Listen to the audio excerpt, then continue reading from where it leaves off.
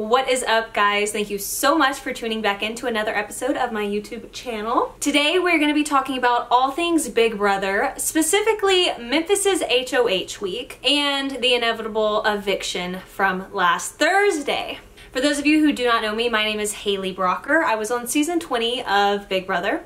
For those of you that do know me and are returning, I love you so much. So first and foremost, if you haven't seen Thursday night's eviction, stop this episode right now because you're going to be spoiled. Okay, cool. So everyone here is on the same page. Thursday night, very sadly, Nicole A left. From a perspective of gameplay, when it comes to Memphis this week, I believe from a game perspective, Memphis took one of the easiest routes. When you think about it, Memphis is covered on a lot of different sides. He's in a very large alliance, and he needed to take the path of least resistance. With that being said, I think Memphis could have shot himself in the foot in a couple different ways. Memphis got extremely power crazy. He was walking around that house like he was going to be HOH for the rest of the summer. Instead of taking the high road and not making it a personal aspect, he took the opportunity during his HOH speech to single out and kind of ruffle some feathers when it comes to David. And that didn't sit well with most of the house. I think Memphis came across very arrogant this week. That could just be his personality, but as a fan, from the outside looking in, didn't love it, and I couldn't imagine being in the house and loving it either. On the topic of Memphis, I think while he is in a very strong, big alliance, that alliance is going to explode within a few weeks. There's already so much distrust within the group. I don't know how they can stay together and trust each other in this game when it's already week 2 and they're gossiping about one another. Overall, I think Memphis made a smart play when it comes to his gameplay. I think he took the path of least resistance, but I will say he fumbled the bag when it came to his personality and getting so power crazy that he turned into this arrogant guy that no one really wanted to be around most of the week. Moving on to his nominations. So, as we all know, he nominated Nicole and David, and he also then went on to win the veto and kept them there. These two nominees, I feel like, were an easy choice for him because this was the newest cast. David had the least amount of time in that house, and he didn't have any loyalties to Nicole. I will say, however, it was extremely hard to watch because I love both of those players so dearly. So this week was very difficult to watch for a couple different reasons. We'll start with David. David started the week off pretty strong. He had a level head. He wasn't doing anything too crazy, but then he decided to rub Davon the wrong way for whatever reason and basically tell her, hey, chill out, stop campaigning for me so hard, I don't need you. First of all, in what universe, David? In what universe do you tell someone to stop campaigning so hard for you? Come on. It didn't set well with her, and she actually ended up being pretty conflicted about her vote. Obviously, it didn't hurt him too bad as we saw the outcome of the vote, but I do think that he kind of hurt himself with that. And also, he showed his cards in showing how comfortable he was with being on the block. He wasn't stressing, he wasn't really that worried about it, and I think everyone could see that, which means everyone is going to catch on that he feels safe. Let's move on to Nicole. This was the hardest one to watch. So I love Nicole so dearly. As you all know, she got America's Favorite last year. In my personal opinion, she was on the full time of the season within less than a year ago. When you go on that show, you come off with so much emotional baggage. I don't think that's something you just recover from. I really don't. And I don't think that she was allowed enough time to decompress and work through all that emotional baggage. If you think back to season 21, for those of you who watched, she never felt safe. She never felt like she had a confidant. She definitely always had someone that was lying to her, always had someone out to get her, and I think she carried that over to this season. So her distrust in Janelle and Kaser was understandable to a point of that paranoia is something that really messes up your ability to see clearly. So I think that's a lot of the reason we saw her break down the way she did and lose trust in the only two people that were really campaigning for her, because in her mind, what if these people are just saying this and they're actually stabbing me in the back? So it could have been that she just didn't want to be played. She didn't want to be played. She didn't want to put all of her trust in Janelle and Kaysar and then look like an idiot. So she tried to flip it to where she doesn't trust them at all. Also, Kevin had a big hand in her paranoia this week. He was always in her ear telling her, I don't know if I would trust Janelle. I don't know if I could trust Kaysar. He was giving her these wild scenarios that never happened and getting in her head. And she really trusted Kevin. So his word and his opinion went really far with her. So he definitely got in her head and messed her game up even further. With that being said, I have never, in the entire time that I've seen these seasons, I'm a super fan, I've never seen someone fight so hard to stay in that house. In most scenarios, the last night, there's not a ton of campaigning to do because the week prior leading up to that has kind of set the stone. She never gave up.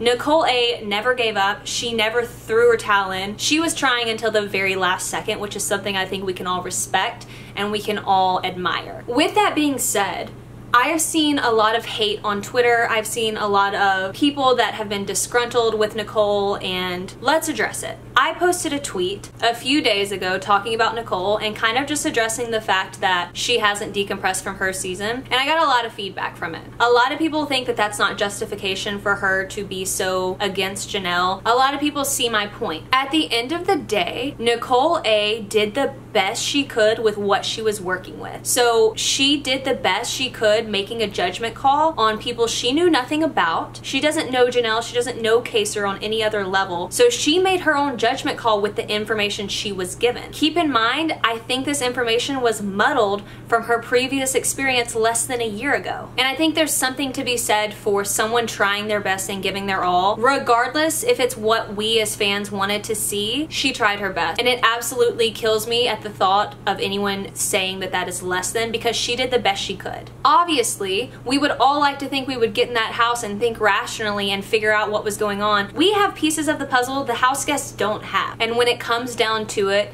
Nicole has a huge heart. She's a great person and she did the best she could. Unfortunately, her best was not good enough and she was evicted this week. Most of the votes ended up being as we expected. The only thing that kind of threw us all for a loop, I think, was Enzo's vote. Originally, I thought he had this big super master plan to flip the vote and pin it on someone else. But honestly, I don't even think he was thinking that far. I think he just kind of wanted to mess things up and be difficult and chaotic. So I really don't think there's much to dissect there. And then we had the HOH. So again, if you haven't seen Thursday's episode, stop the video now because I'm going to spoil it for you. So we have a Tyler HOH. Janelle was so close to winning, it makes me sick to my stomach. She needed this HOH more than any HOH she's ever needed. Unfortunately, she did not get it. So what can we expect this week with a Tyler HOH? I think that there's one route that's very obvious for him and very easy for him. Right now, the entire house is against Jacer, Janelle and Kaysar, so it would make the most sense to put them up beside each other. As a player, does it make the most sense for Tyler? Yes. It's very hard for me because I'm very conflicted with this week. I want Tyler to do well, just like I want Bailey to do well. But on the other hand, I really did not want to see Janelle or Kaysar leave this week. So it's really difficult for me. But at the end of the day, everyone has to go home except for one person, right? So I'm glad Tyler got the HOH. I'm glad he's safe this week. But honestly, I think even if he wouldn't have won, he would have been safe.